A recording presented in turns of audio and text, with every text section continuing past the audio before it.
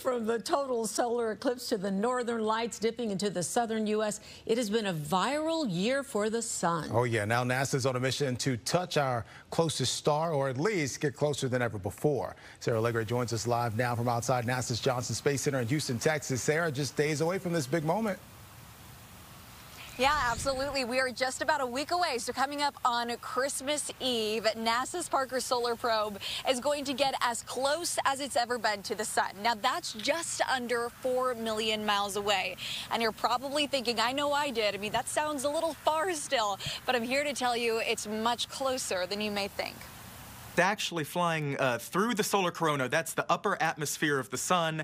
And if you had a football field with the Earth at one side and the sun at the other, Parker Solar Probe would be right at the 4-yard line. So it really is in the red zone here in more ways than one. Yeah, so Parker's been orbiting the sun since its launch in 2018. Now, with each pass, the spacecraft gets closer to the sun. Now, this time coming within 3.8 million miles of its surface, to be exact.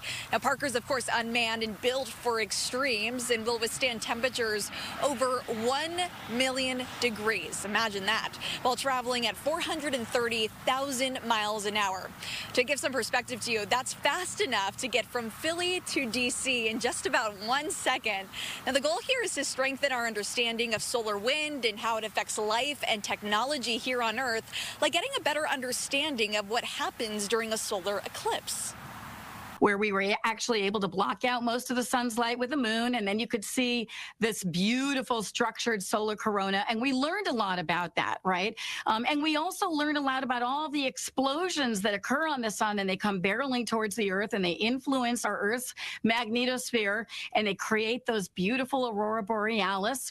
But there's nothing like going to where those things are being created and produced, which is what we're doing with Parker Solar Probes. And it's so interesting to learn about how the spacecraft can withstand the extreme heat. I mean, I mentioned earlier 1 million degrees Fahrenheit. It has the heat shield that's going to keep it cool right around room temperature, so 85 degrees, to protect all of that equipment to get us one step closer to touching the sun, so to say, for the future of space exploration. Again, coming up on Christmas Eve. Quite a gift for us all.